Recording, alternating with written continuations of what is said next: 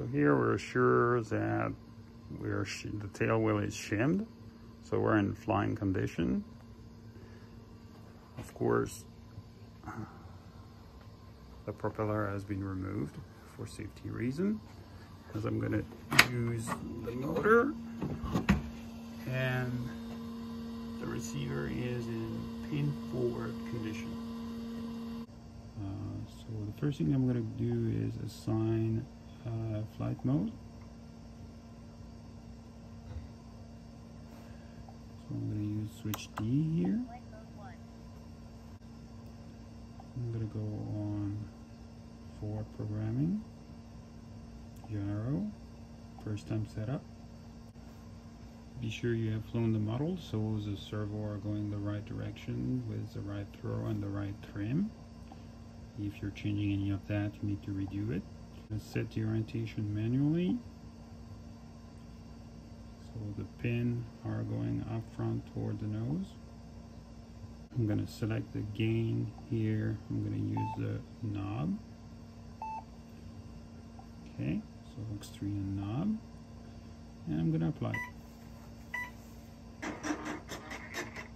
And here's that the AS3X just kicked in.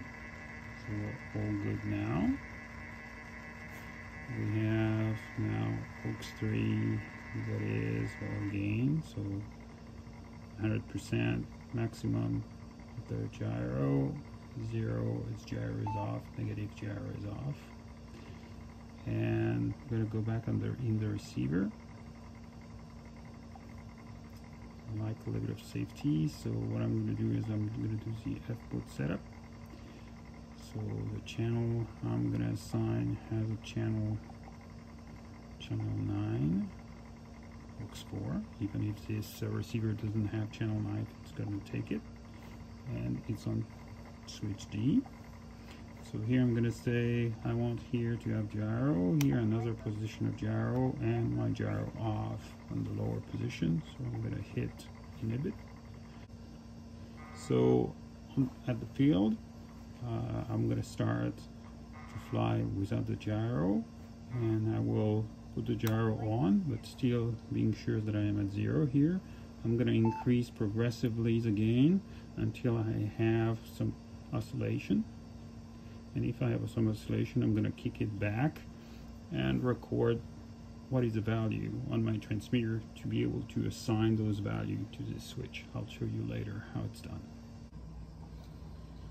So going at the field, the gain was not enough in order to be able to have the proper setting on the AS3X, so I had to increase gain. So you go in model adjust, forward programming, gyro settings, AS3X settings, and here in gain sensitivity I had to choose, instead of the default settings that is time 1, I had to choose time 2.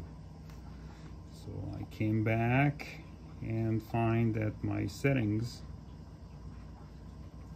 are the most comfortable are between 75% and 100% on that channel. So we're gonna assign now, instead of having the gain being on knob, we're gonna have the gain being assigned on channel D. So I'm gonna go middle setup, channel assign. Instead of going on the right knob, I'm gonna switch D. And I'm gonna go on digital switch setup for this switch here to be when we're here at position 2, position 1, position 0, position 2 I want it to be at 0%. On position 1 to be at 75%.